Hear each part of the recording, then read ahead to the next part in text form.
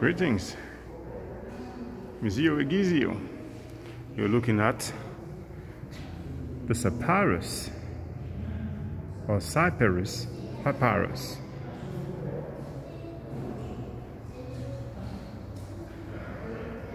Let's find out about this papyrus.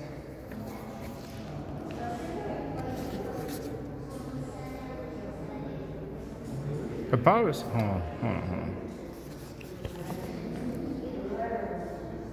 Okay, let's do it this way.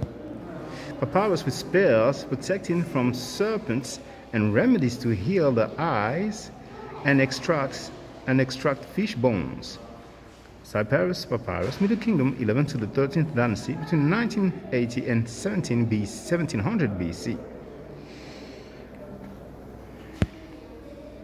Spell protecting from serpents.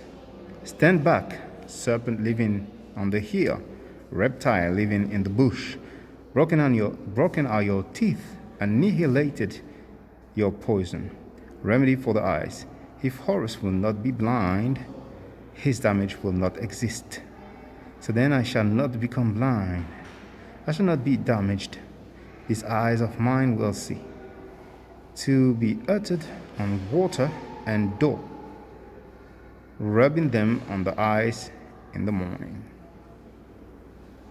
Translation by Alessandro Roccazzi. It's funny because there is a story in the Bible about someone rubbing something on someone's eyes, and that person was blind, and after he rubbed that thing on his eyes, then he could see. And the person who performed that was Jesus Christ. I'm not claiming that they were inspired by this to come up with that story. Now here we are told about magic or crisis management. Words are important, especially when we try to understand and define Egyptian culture, which is so distant from us in space and time. The Egyptian word Heka, for example, is normally translated with magic. It feels nice because I told you so, and I'm not the only one, I'm not the first one, but this is Monsieur Egizio, so you can tell that I was accurate so far. However, the concept it expresses is hardly comparable to our notion of magic, which usually has negative implications, being associated with superstitious subcultures and defined in opposition to religion. For the Egyptians, Heka was an integral part of religious thought, as it represented the energy employed by the primordial God to create the world and maintain the cosmic balance between order and chaos. Order being Ma'at, chaos being its effect.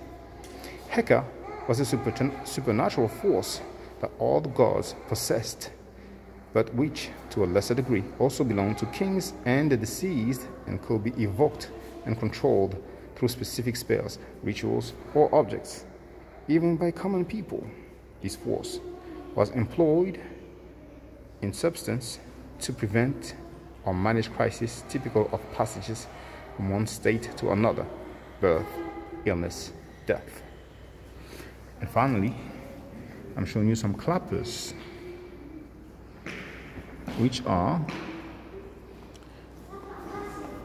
ritual wands and fragment of clapper terminating in a hand made of hippopotamus tusk, made of ivory from the Middle Kingdom between 1900 and 1700 BCE.